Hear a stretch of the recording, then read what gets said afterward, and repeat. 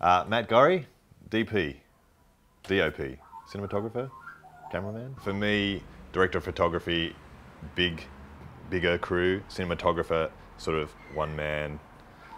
I guess you can interchange them a bit, but yeah. Didn't take the traditional route, so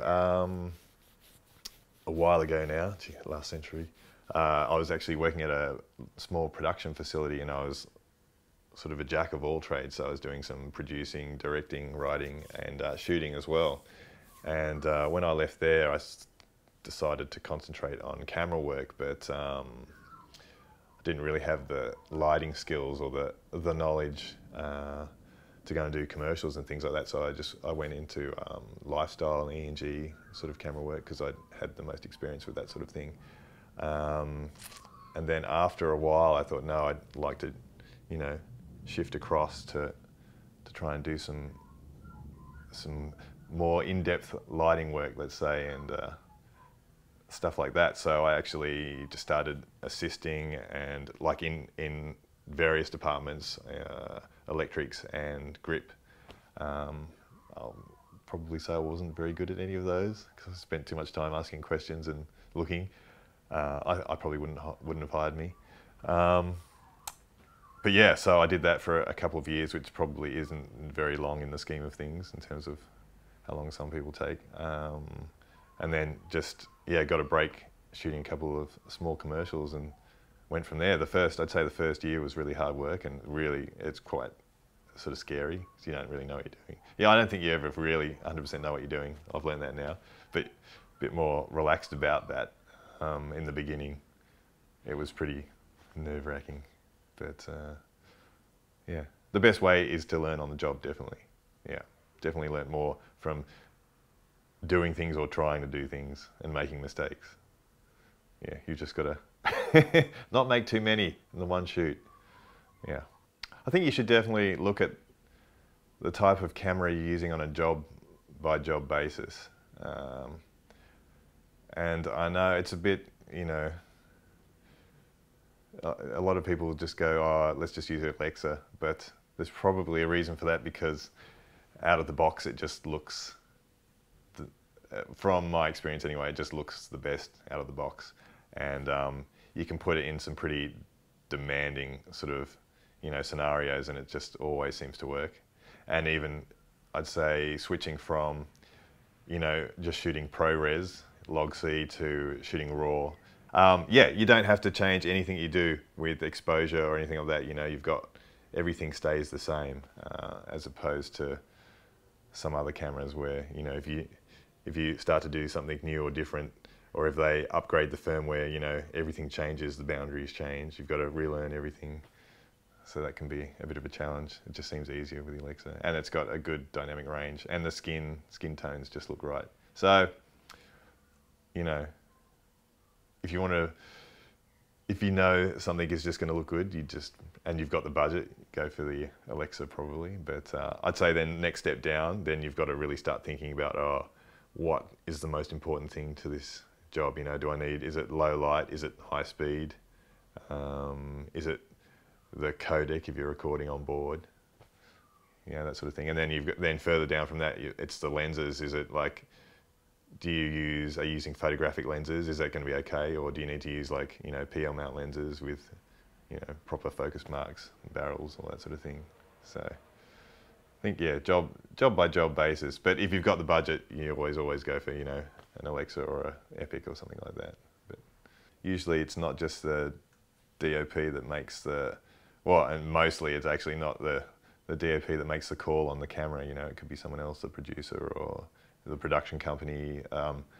Particularly if the cameras are, quite cheap to buy, you'll often find production companies will buy their own camera. So then you just they'll want you to use their camera, which can be, a challenge if it may not be the right tool for the job. But then you're sort of locked in because they need to use that camera because it's theirs. In that way, it's not so good. And obviously, you get what you pay for to a certain extent. So there's definitely pitfalls to those cheaper cameras. Whether or not anyone else can see them, apart from, you know, people who work with them, I don't know. Well, camera does matter to some extent, but it's not the most important thing there. Yeah, and it's certainly, if you've got a good camera and the talent is really bad, or the lighting is bad, or the direction is bad, you know, it's not going to help. It doesn't matter. You need everything. I can't remember who said this once, but there's lots of, apparently, you know, there's hundreds, maybe thousands of feature films made every year, and you only see, you know, a tenth of them, if that. And the ones that you see are the ones where every little part has gone right.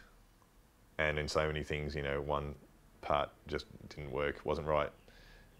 And it's no good. You'll never see it. So, camera is definitely not the be-all and end-all. It's just one part of the equation. But yeah, I don't know. For me, usually I like to.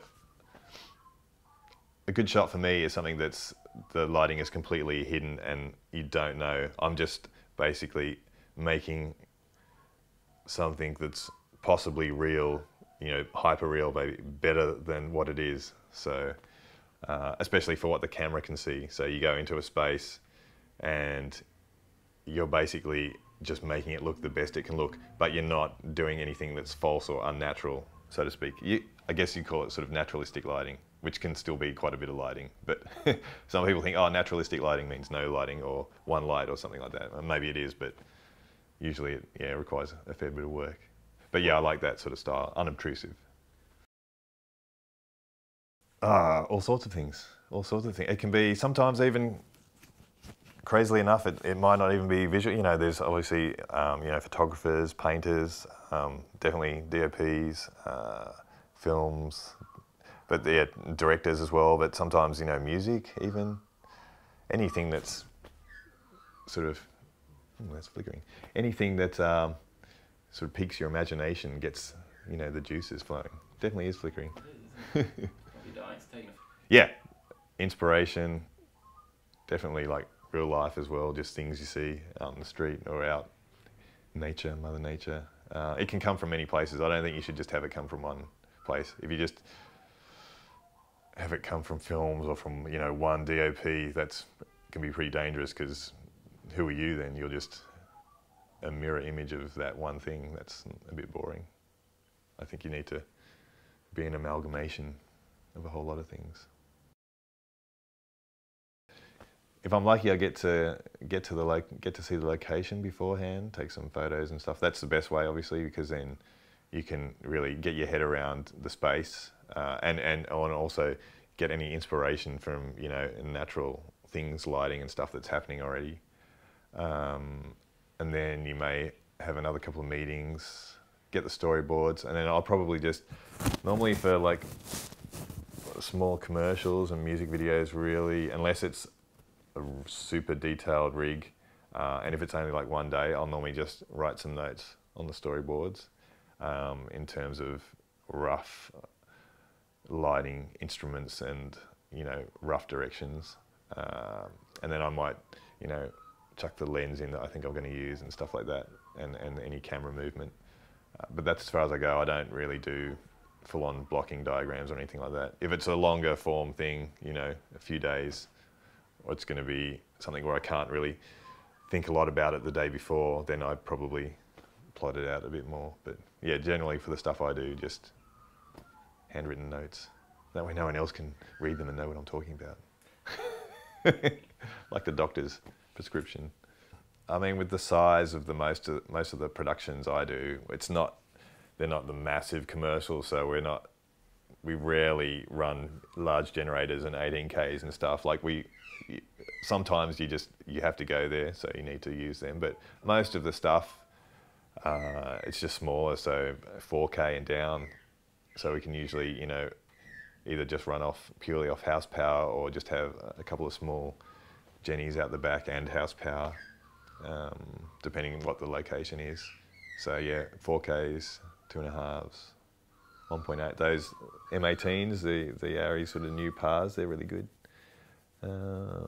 What I have noticed with some of the cameras, the Alexa's not too bad, but some of the Sonys, for example, and even the Reds are pretty sensitive to mixing different lights. So for example, even mixing HMIs and say Kinos, fluoros, you can really see the difference. Oh, I can see the difference anyway. So, and it's sometimes hard to just get that mix of, you know, if you have to add just that little bit, like 1/8 magenta or green, depending on which one you're adding it to. But yeah, so now more often I'll try, if I can, just stick to, you know, one type of instrument, so either all HMI or all Kino and tungsten, or all tungsten. But yeah, sometimes you need to do a bit of both. Or LED, you know, you got LEDs as well, but they're a mixed bag. So unless you've got the really expensive ones, they can be a bit of a trick as well. Especially as soon as you start adding gels to them, they don't react in the way that you expect them to. Well, in the beginning, watching other people, not doing my job properly, probably. And from there, probably just reading. I've read a lot. You know, it's always good to read things like American Cinematography magazine, stuff like that. And then at the time, probably did a lot of, it's quite a few years ago, did a lot of like short films and stuff like that. So I could just, the sort of things where there was less pressure to get it right, because, you know, no one was being paid, so you could sort of make mistakes. And I guess it was, you know, my own version of film school. So you could make a mistake, you wouldn't lose your job. Whereas you can't really afford to do that sort of thing on commercials. Obviously, you're just going to get in there, get it right, get it done. So yeah, I think, yeah, you got to know the time and the place. So it's, yeah, that's why it's good to do things like commercials and sort of no budget things. So you can just, not commercials, short films. So you can, you know, experiment with ideas that you might have had and not have to suffer the repercussions if it doesn't work. Raft of music videos, which is a bit different for me because I usually just do commercials, but for some reason you just become flavour of the month, I guess, and then all of a sudden you're the music video guy. Well, actually, funnily enough, the ones I've been doing have been very similar production-wise to the sort of commercials I do, except you're trying to, if it's a one-day shoot, you're trying to squeeze, you know, 3 or 4 minutes worth of content into one day instead of 30 seconds. So, and usually the ideas are a lot more out there. So yeah, it can be challenging. It's definitely a different mindset. What we did with that was basically we wanted, obviously we wanted the talent to be lit with a neutral light, a white light, but then we wanted the shadows to come up with all the primary colours and then secondary colours as well in the in-between shadows. So what we did is we set up a bank of 3 lights, and we basically did an RGB gel spectrum over them. So each light, one light red, one light blue, one light green, mix them together, and just on the dimmer board we just set the levels, and with my colour temperature meter we just basically got it until we read, you know, 100% proper 3200 tungsten. And it turned out pretty well, that one, I think. It was pretty interesting. I think, is it Bob Elms, the DP, shot one of the Hulk films? He used to like doing that sort of stuff. That was kind of interesting. Kind of reminded me of something Andy Warhol might do. So yeah, that was cool. We did some, we were in the studio for that one, then we were outside at the end of the night. We were shooting on an Alexa XT, so we shot Arri Raw, and also Blackmagic camera as well, which I believe that was the director's camera, and he said he had a hard time. It was a bit trying to soften the image up a bit. So the Blackmagic camera was a bit sharp. Reese Maston's latest video, which was a kind of Wes Anderson style thing, that was shot in the Alexa as well. That's up, Girls All Around the World. So originally we were going to go, yes, let's fully Wes Anderson this and only shoot on one lens, like I think it was going to be a 28 or a 35mm. But sure enough, as soon as we got into the day, you know, things started, as they do, not quite going to plan, and it was like, oh, you know, this is going to take a long time if we just stay on this lens. So we had a really short zoom as well, luckily, and we actually ended up using that for most of the clip. But we stayed in a range that still had it still felt like it was in that, you know, basically I wanted it to feel like it was one lens, but we were able to, you know, just change the focal distance a bit if we needed to really quickly reframe. So that worked pretty well, I think. But it was all nice static frames, and yeah. The first part was on the beach, and it was a super, super windy day. So that was really difficult. Luckily, again, so that was Alexa, which is very lucky because the contrast ratio was a bit of a killer, and we couldn't use large overheads like 12-foot. Well, I wanted to use, originally we were going to use like a 12-foot overhead and 12-foot bounce, but it was just too windy for that and the crew was too small. So we ended up just using some poly for some fill, and then for some of the close-ups we had I think it was a 6x6 frame up, and even that was looking like it was going to snap. But yeah, like the Alexa was like, yeah, whatever, no problem. No, so the 6x6 was an overhead, just diffusion. Yeah, it was quarter silk, just to take the edge off the sun as a backlight. And I didn't turn my phone off, sorry. And yeah, just poly really as fill, and that was all we used there. That's all we could get away with, which was in a hall, and that was just, we were really against it time-wise then, so we lit it super quick with a couple of, I think they were a couple of 1.8s, M18s, and just through heavy frames, and that was about it. Maybe a 400 watt pocket par as a backlight. Yeah, all the ones I've done recently have been, oh, no, I lied. I've done one that was 2 days. And that's, shot that a couple of months ago, but that's still in post because that was a really heavy VFX intensive one. So I don't know if you saw any of the behind the scenes one. There was a Jezebel clip, and we had a Steadicam AR as well, peep arter. So that was really cool, you know, on the arm, Steadicam on the arm, rotating around in a tunnel. And there's going to be CG of this graffiti snake that's going to be coming around and following the camera around. That's going to look amazing. What's new for I think it was a steam iron, Sunbeam. I think that's out there somewhere.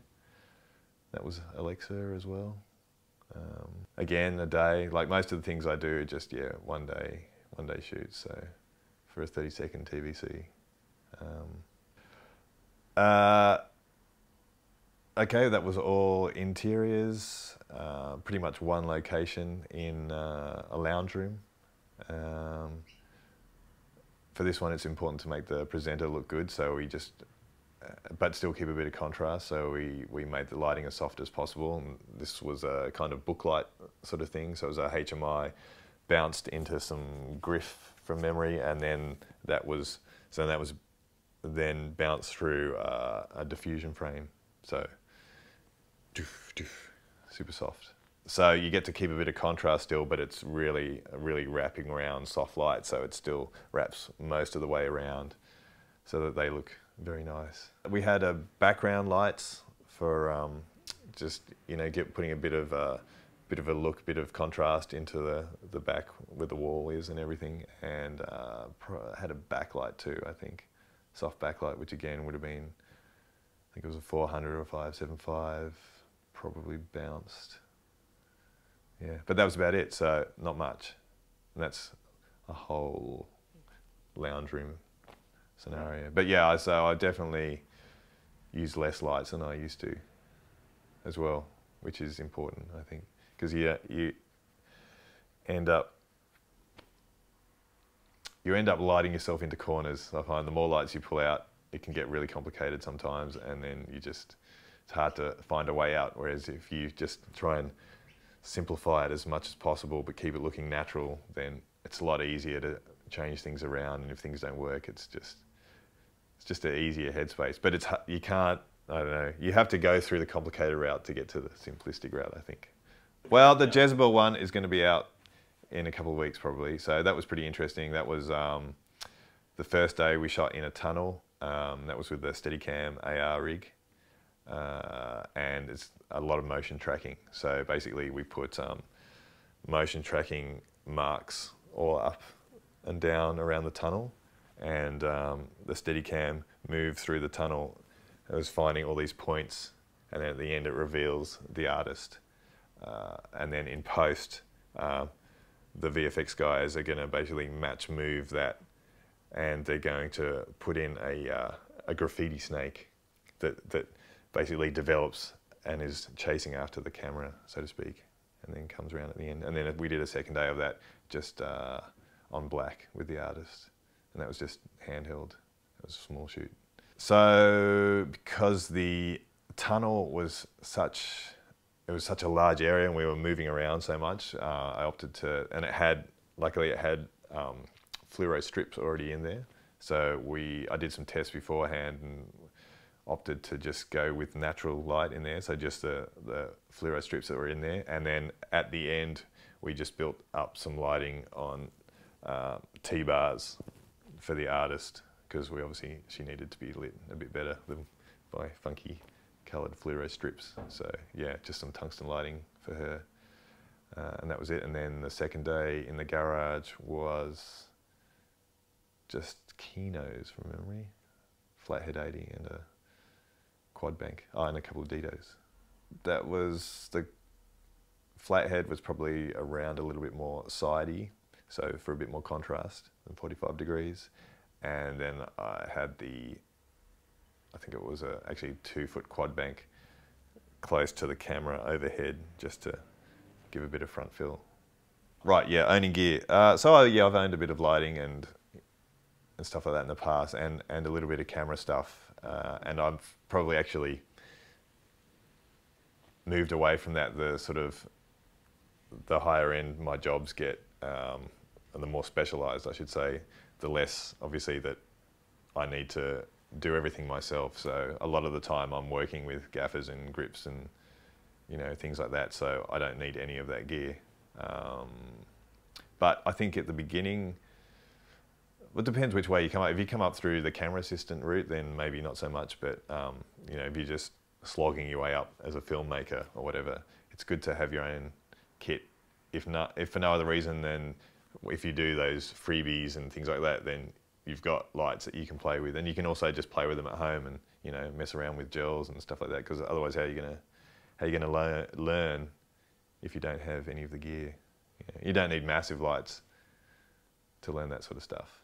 So, but in terms of making money from it, lights, I'd say anything without a microchip in it, better investment, because it's going to last longer. Cameras, you've got to be sure that you're going to pay it off, I'd say, in a couple of years, because they don't last very long.